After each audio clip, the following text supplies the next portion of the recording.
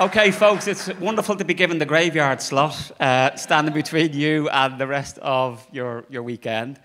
I'm going to try something different today. My head is hurting, like many of our heads are hurting because of the amount of ideas and discussions, and what I've got to draw upon here is trying to bring some of those together. Unlike most of you, I'm also hurting because I had a fall on my bicycle as well.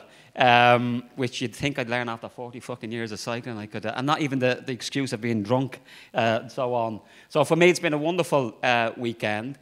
I want you to sit back and relax, because what I'm going to do today is as much about how I'm going to use PowerPoint properly for the first time in my career, as in lots of images and memes and so on. And I think there are important ways of communicating the issues that we've been discussing. It's what I call the Mammy Barry test. That when I go home to my mother, who is a tough working class woman from North Dublin, and I talk about capitalism and neoliberalism, she says, "Fuck off, what are you talking about?" I mean, the reality is that many of us are activists in communities, that language, while it's important in terms of analysis and the educate bit of educate, agitate, and organise, for most working class people, that is not where they're at.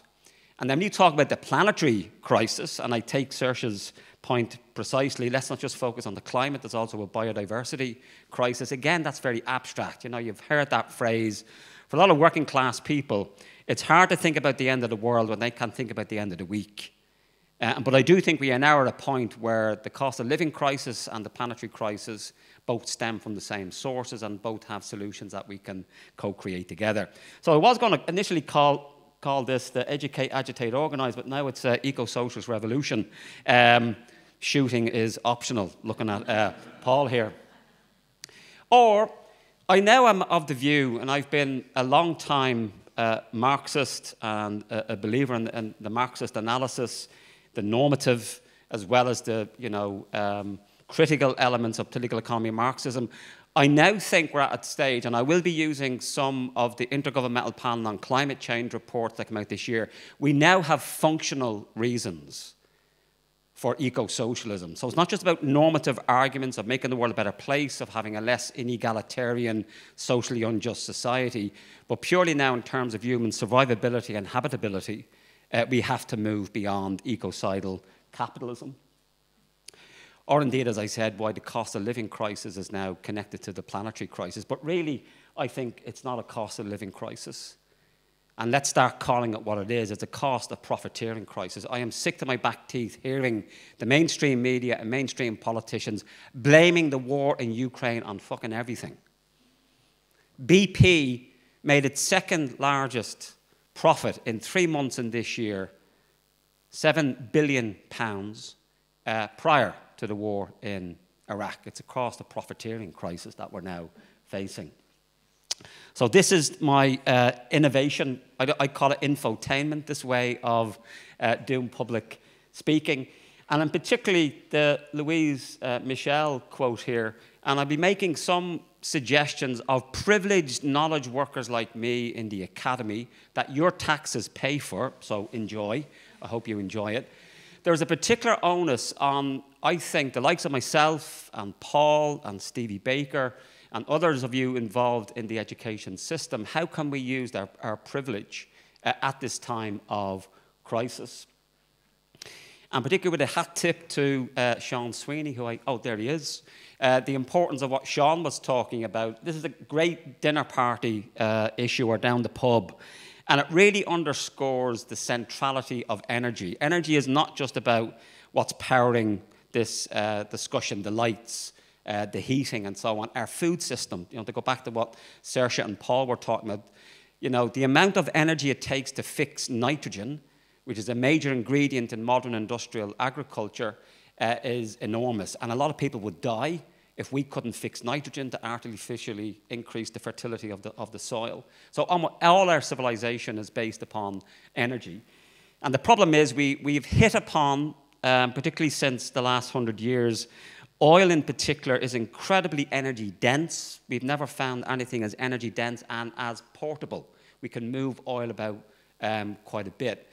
The problem with oil is one, it's fossil. fossil fuel. So when we burn a barrel of oil, it isn't coming back in any meaningful time frame for humanity. It's gone. And it's also the major cause of the planetary crisis, although it has to be said, in relation to the issue in Ireland, is that we have an unsustainable beef and dairy herd. And the main problem there is producing methane. And methane is a much more potent gas, although it lasts less long in the atmosphere. So let's be like Yoda in terms of seeing that what we're facing is, in a way, as one of my students said, and they titled their latest chapter, barbarism if we're lucky. It used to be an old socialist phrase, you know, socialism or barbarism. Now it's at the stage, barbarism if we're lucky, which tells us what a state of chassis that we're in, to use Juno and the Paycock. I already mentioned one of my great heroes, and there'll be lots of South American references. You'll see in my talk, Chico Mendes, ecology without class struggle is gardening. But also some positive signs. I mean, I notice, obviously maybe Paul would know more about this, but I know Jeremy Corbyn, and I put this bit in because I thought he was going to be here. I also brought over a book I wanted him to sign, so the fecker is going to have to come back at some other point. But the way in which Jeremy Corbyn and his foundation on peace and justice is linking up now with Just Stop Oil is a positive sign of that red-green collaboration. And apologies to those who've heard me say this many times over many years, as a self-confessed Marxist-lentilist. Think about that. I particularly welcome this watermelon green combination. But just yesterday I was reading in, and again I take VJ's point about The Guardian not always being the progressive paper that it should be, but there was an article in yesterday's Guardian of the phenomenal success, a bit like Piketty, you know, in his book on capital, how that was a very popular book a few years ago. This book by Kohei Sato on basically Marxism and eco-socialism has just taken off, particularly amongst young people in Japan. And in particular, you can't see it all there, what he starts out with is saying the Sustainable Development Goals are the new opium of the people. And many of us, I see it in the university, all myself and my colleagues' research are now badged with one of these 17 SDGs. I know corporations, NGOs, other businesses and so on are all using these SDGs as somehow the solution. And I think they obviously aren't, and I'd be interested, I don't know this particular person here, but I'd certainly be interested in reading their book. And I do think there is a major issue on this island and the other about the distraction of Brexit and the Northern Ireland Protocol. You know, there's only so many crises you can take before you head to the pub very, very quickly. But I do think this is the condition in which everything we have to do now should be orientated. And I do think, you know, I could give you a talk about how the coronavirus, the war in Ukraine, and the cost of living crisis and the planetary crisis are all coming from the same place. Just to give you an example of the coronavirus, it was the encroachment into wilderness areas in parts of the world, Wuhan, whoever knew about that until it all happened, as a result of capitalist development. That we are releasing pathogens and viruses that human beings never came up against. And that's how these viruses are going to increase in the future. So the same cause, so there's no separate crisis. These are all one crises with just different elements in terms of all these issues. So here's some of the science, and now we always had science, I think, to back up progressive politics, but to me it's now screamingly obvious in terms of some of these IPCC, that's the Intergovernmental Panel on Climate Change, reports. Now this is the typical kind of scientist way of presenting their argument. So this is the last statement of that report that came out. They came out with about 3 reports this year. And it says there, any further delay in concerted anticipatory global action on adaptation and mitigation will miss a brief and rapidly closing window of opportunity to secure a livable and sustainable future for all. Now that's the equivalent of the world's scientists fucking screaming at the top of their voices.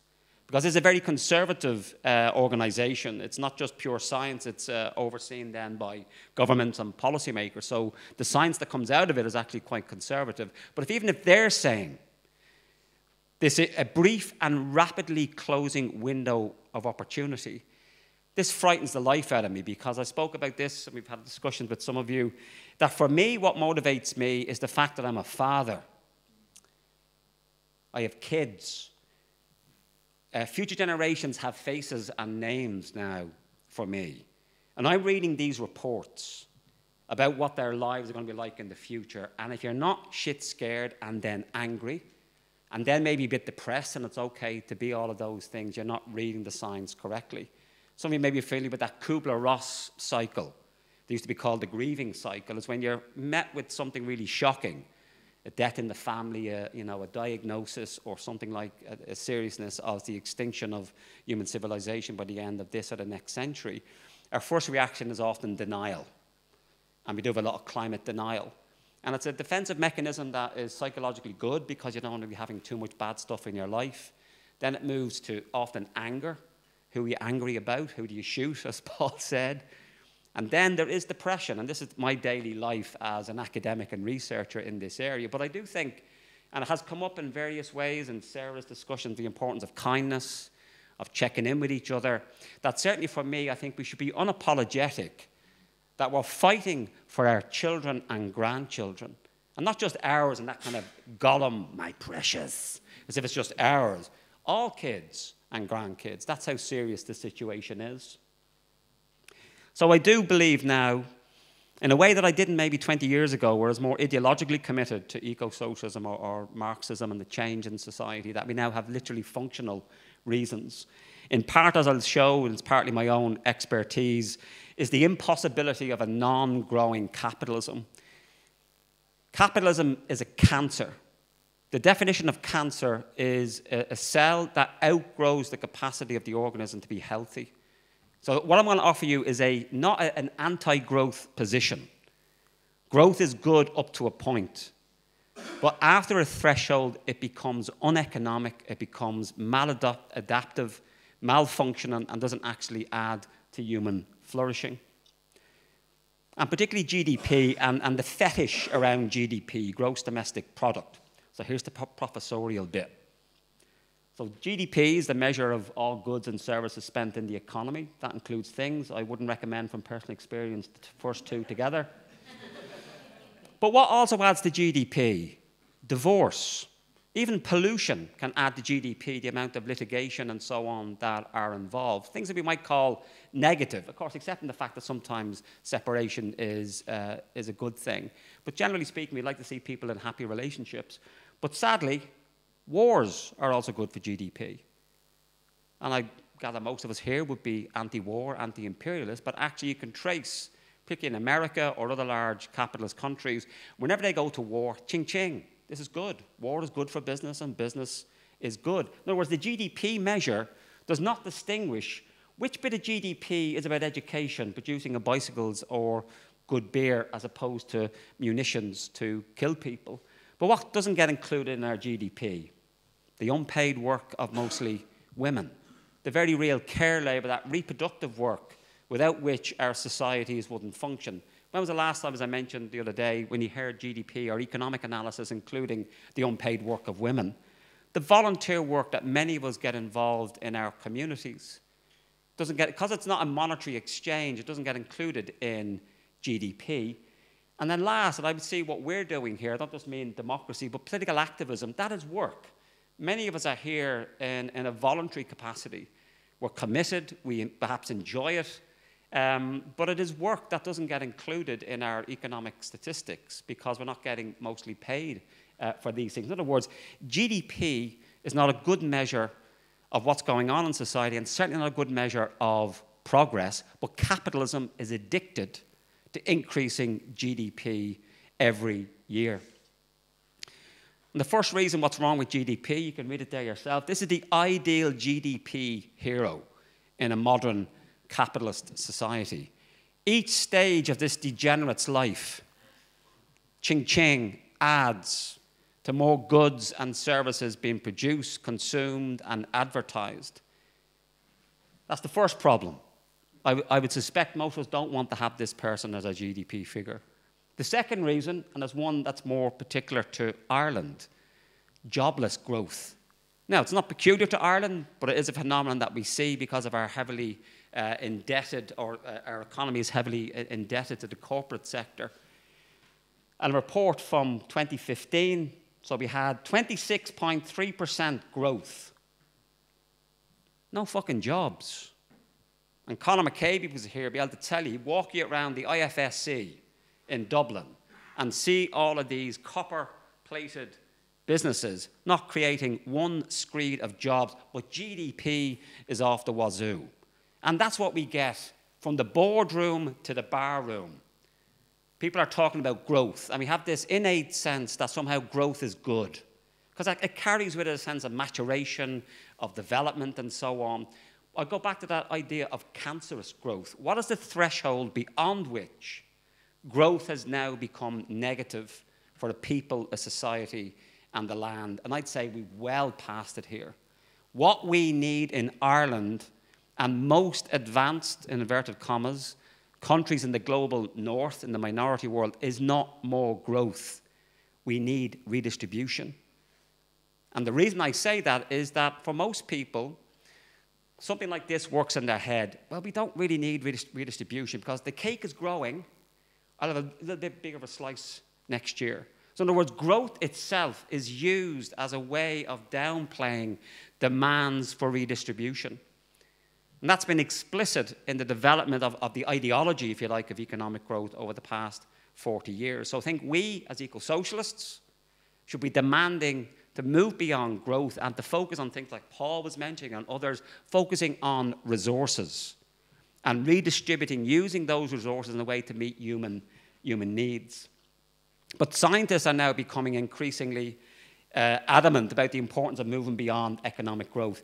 This is a letter that was written 2 years ago by world scientists. I was one of them.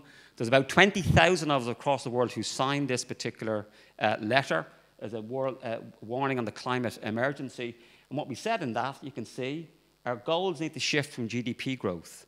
So it's no longer, if you like, ideological or normative or moral in terms of moving beyond growth. It is now a functional requirement for a habitable Earth. More recently, another IPCC report, read it there yourself. If we want to have a chance, and 2 degrees is a fucking disaster, by the way, we're already at about 1.2 degrees of global warming. And those of you who lived in London have already experienced 40 degrees, unprecedented. We've mentioned a few times the devastating floods in Pakistan. There's also been the experience in India and Pakistan earlier on this year of 1 billion people in a heat dome, the weather of which was so severe, birds were falling out of the sky. This is apocalyptic. You know, the reality is that we're now facing a crisis in the climate where we will not be able to escape from it. Ireland is relatively blessed in many respects. Low population density. We have the Gulf Stream that keeps the place temperate, but that could shut off. If that Gulf Stream that brings warm water from the Caribbean, if that gets shut off, we have a new ice age here. So the issues are that we cannot escape these. There is no way, unless you're fucking Elon Musk and want to go off to Mars, and I'll mention him in a moment. We have to deal with this in the here and now. But this is, sadly, the capitalist response. And just as I said, capitalist, a cup rolled off Saoirse McHugh's knee, trying to escape. Like, stay there, you capitalist bastard. Is that there's profits to be made in extinction, and partly to do with the way in which the capitalist system is focused on the next quarter. You know, I'm talking about looking at kids and grandkids. I mean, there is, and I don't want to be appropriating native peoples, but there's a lot of good wisdom in Aboriginal thinking, of things like 7th generation thinking, that we shouldn't be making any big decisions now until we see, well, how's this going to affect people 7 generations ahead, rather than this short-term profit making. It's almost akin to the guy who falls out of the skyscraper and he was heard to say at each floor, oh, so far so good. That's the situation that we're now in. But even, it's not just scientists, even, not particularly radical organizations, at the UN, and a fair play to Guterres in terms of, I don't know what Kool-Aid he's been drinking, but he's certainly coming out much stronger on a lot of these issues that I think we can use and say, well, it's not just us saying it. Look at all these scientists, look at Antonio Guterres, as a way, I think of often, winning people over, that the radicals are those who want to continue with the fossil fuel economy.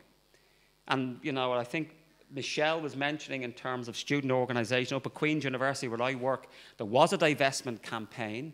It's not been completely successful. The university has said they look into the usual, they look into how to move away from it. But in my own union, and Steve Baker's here as a member, and so is Paul, the University Colleges Union, our own pensions that we're about to take strike action on probably the next few months, they are invested in fossil fuels. And I think it's that issue we need to get clear about. There's no simple, bunch of capitalist bastards and all the rest of us are shiny and let's get rid of them and it's going to go. It's a much more complicated issue than that. Our pension schemes are invested in fossil fuels. So it's going to take some untangling around these issues. But also, there is evidence that people around the world, and this was largely based in the global south, where there's actually a much greater appetite for greater action on climate action, because they can see it right here and right now. But people are not realizing the extent of the changes that we are going to experience in the years ahead. I think it's our job, in a way, to prepare people for things like almost a full electrification of our lives. Forget about electric vehicles as the solution. We will need green-powered trains, green hydrogen for buses and large heavy goods vehicles and so on. But the idea that somehow we switch from a fossil fuel-based private car system to a renewable energy one is crap. We already talked about the lithium, the cadmium, the zinc, these rare earth metals that are often mined in horrendous human rights abusing conditions as well as environmental damage. But also more generally, we need to challenge the narrative, which is often a very techno-optimistic narrative of what I would call biofueling the Hummer. That somehow we just plug and play, take out the bad fossil fuels and then stick in some green energy. That's green capitalism. That's not what we should be fighting for. It's a much greater transformation of our societies. And listen to Ron. Fucking amazing to think, as a smart species, we have no excuse for not knowing what it is that we're going through. I think perhaps our parents' and grandparents' generation could be forgiven for not really realizing that the consumer, globalized, fossil fuel-based lifestyles and economies that were built, particularly after the Second World War, they didn't realize the impacts of this. We do know this. And I do think, and again, encouraging you as activists to call out or call upon particularly scientists or academics like myself and ask NUIG, University of Limerick, Waterford Institute of Technology, UCD, Trinity College Dublin, University of Ulster, Queen's University, Letterkenny Institute, Sligo Institute, UCC, what the fuck are you doing? Because some of these colleagues, they're mostly on the climate science, the more technical natural science side. And I've met some of them, and some of them are clinically depressed. These are scientists who are doing their job, they're often involved in ice core drilling and seeing about the trends in, how the climate has changed. And what they do is they do their job and they hand it over to governments and say, well, there you go now, go away and implement that. And they've been doing that for decades, and nothing has happened. And so some of them, as I say, are depressed, which is very sad because they're dealing with that issue. I often think myself, I'm quite a happy person, but I'm not depressed, but I think I'm a carrier. So bad it's become now in a way that on my modules at Queen's University Belfast, I have to put trigger warnings because I've come to realize that I'm often leaving my students depressed. Because for a lot of people, this is very, very new, and it's worse than they think. It's worse than they think. But I don't want to leave them depressed, so you have to show some sort of action. And I'm going to give you, in case I don't get to it, action comes and delivers hope. Optimism is passive. Hope is active. But it also holds out the possibility of failure, to go back to what Vinay was saying last night in terms of the zigzag. We have to allow the possibility of failure. But then as my father, a wise peasant from County Wicklow, always says, when you lose, don't lose the lesson. And there's something in that. This has been overly abused. Thanks, Steve Baker, for stealing my thunder on that one. But it is true. Particularly for my young students who I see every year, they live completely in a capitalist imaginary. They can't even think of a world outside except, the Soviet Union, authoritarianism. You say, for fuck's sake, if you want to go through this again.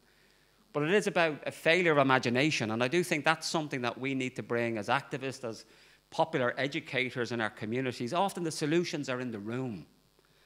Working class people have been struggling for centuries, helping each other out, finding solutions to problems, particularly when they have access to the resources and some degree of distributed leadership and education. So it is, and I'll leave you with some ideas of this towards the end. This is particularly to the academics and those of you involved in the academy in the room. What is our responsibility? And it does seem to be amazing that I'm surrounded by very bright colleagues at my university, and I'd be globally connected with other academics. And I'd say to them, are you not as shit scared as me? Why aren't you getting involved in this? And I don't know what it is, whether it's a false sense of liberal reformism, that the system would somehow correct itself, or it can't be as bad as that, and so on. But I do think if the initiative is not coming from within the academy, and as I say, we are not, privileged knowledge workers with expertise that can help in campaigns and so on. I think it's for you, particularly because your taxes pay for our wages, to be asking academics. Don't be waiting for them to come out to you, to ask, come on, you're an expert on this issue. Come and help us. Is ground source heat pumps any good? What about community-owned wind farms? What about nationalising the energy system? What needs to happen to the grid? And so on. It shouldn't be for you in terms of having to scramble around to do the research, although many of you do that anyway. Go to somebody in the university and demand that they have a public responsibility now in the time of this planetary crisis. We cannot continue with a business-as-usual education system. And so my own prospect, and this is what I've come to see, my own activism is kind of return to the old hedge schools. And I'm offering myself, to those of you who are activists across this island, to call upon me to come down and talk either, electronically, maybe not Zoom, because I didn't know Zoom excluded Cuba, so there's another fucking platform I can't use now. But physically going down or helping, or if not me, connecting you with other colleagues across the university system on the island of Ireland that I would call who give a shit. There are those of us who have woken up to this issue, woke as fuck. And this is the problem, I think. For many of us, maybe it explains why some of my colleagues aren't as agitated and often as fearful as me. But also in the media, we get this narrative that somehow tech is going to save the day. That somehow a whiz-bang technology, and none of us here are Luddites. And although I have to say asterisks on this one, the Luddites get a bad press. They were just working class people concerned at the undemocratic way changes in technology were. But technology is going to be needed, but it will not save us. We need structural changes in how our economy works. And we need to call out this bullshit, this really risky narrative that's been put out there by mainstream media, by most political parties and so on, that somehow, yeah, there's a problem, but we're working on it. Look at Flop 26, as I call it. What happened in Glasgow, where their fucking ambition was, get this, let's keep 1.5 alive. Fucking keep it. I mean, this system, like what Saoirse was saying, the system isn't going to come and save us. But I do think most of our citizens are under the false impression that academics like me are doing the reports, we're giving them to the government, and they're going to sort it out. That is not going to happen. We are in a system of sustainable degradation. Systems are breaking down all around us. And the new bullshit word, green growth. Green growth, that somehow we can decouple a growing economy from energy use, from resource use, and so on. There is no empirical evidence for this. This is now not even ideological thinking. It's fucking mythic.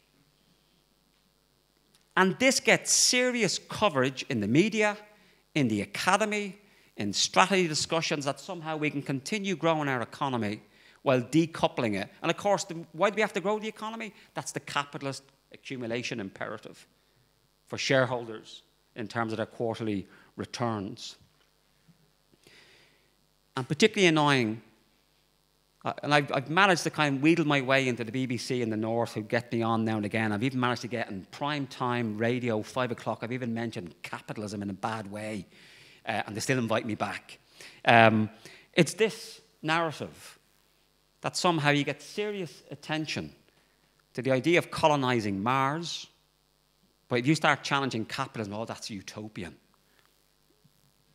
And I do think we have to call that out for people.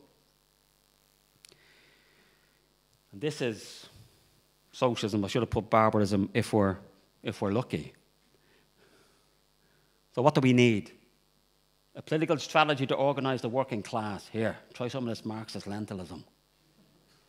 Because what we have is the opposite of this. Liberal reformism, a system that celebrates. It used to be 4 foot underwater, but it's okay. You're only 3 foot underwater now. Fucking success. And this is seriously considered as progress in terms of both how liberalism is taught in the academy, but also what people understand to be social progress under liberalism. So, to begin to wind up, how can we change what I call as the capitalist scene? We now live in an age where capitalism has changed the geological structures of the planet. And along with that, you know, I think what Sarah was mentioning, the bodies of people in terms of how toxified our bodies are as a result of it. I think there's an issue of, you know, this was mentioned, and it's a pity Joe Guinan wasn't here this weekend. Who could have talked about, CWB is community wealth building and these local strategies that we can engage in. What about universities? The trade union movement we mentioned quite a bit, and particularly with a hat tip to Sean Sweeney. It's not enough to talk about decarbonising the energy system. Why can't we democratise the energy system at the same time? It's now much more technically possible with distributed forms of renewable energy that we can democratise and have state ownership, municipal ownership that we have some examples of across Europe. But what about a general strike? It's been mentioned a few times now. I think we're not quite there yet, but I do think we are maybe perhaps moving in that direction. And particularly for those of you who are community activists, one thing you might want to do is to map the assets in your community in terms of the people, the skills people have. Where are the disused pieces of land, the rivers and so on? And I do think, and again, it probably nicely connects with the last session where I understood what Dave and Paul and Saoirse and Michelle were talking about was to move away from campaigning to organising, and organising around resources, healthcare, organising around assets, land, and so on.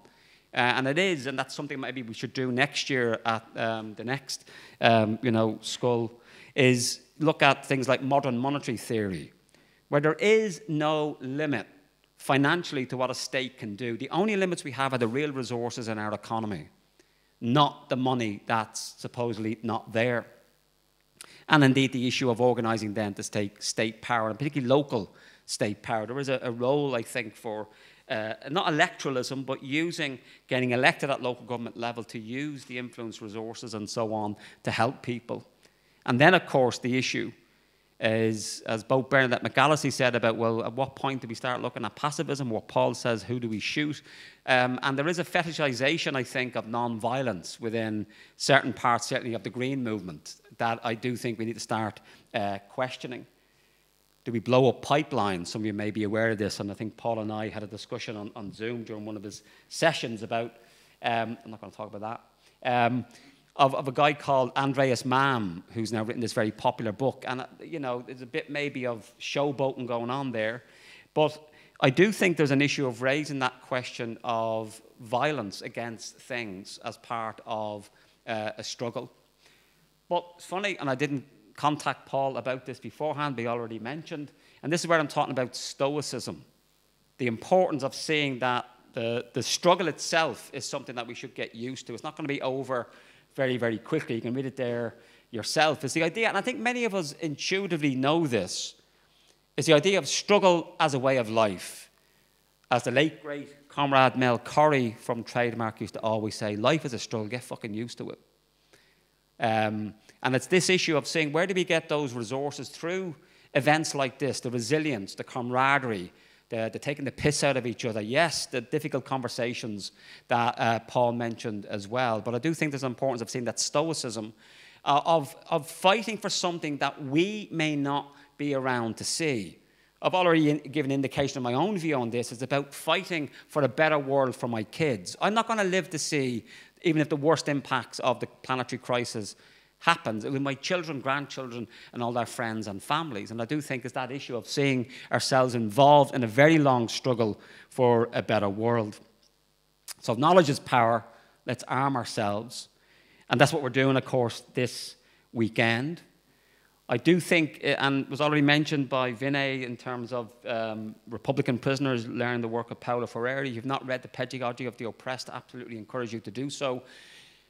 In other words, find a language that fits for the community and people that you're talking to. I'm well aware, as I said, capitalism, neoliberalism doesn't go down very well in a lot of working class communities. Fairness does.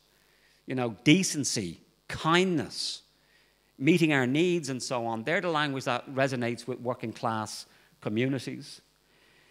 And I'll just end on this, is that idea that we now have compelling scientific evidence to back up our long-standing ideological commitments. That science is now telling us we simply cannot continue the way we're going. And this is, in a way, a non-negotiable scientific proposition. You cannot bargain with the biophysical laws of the universe. But that's exactly what's going on at the moment in terms of leaders in industry, in the state system, trying desperately to deflect from the compelling scientific evidence that we need to change our ways of life. And therefore, only a radical change in our societies will actually bring us the livable world for everybody. So I'm going to leave you with this quote from Gloria Steinman, and then we can have a chat. Thank you.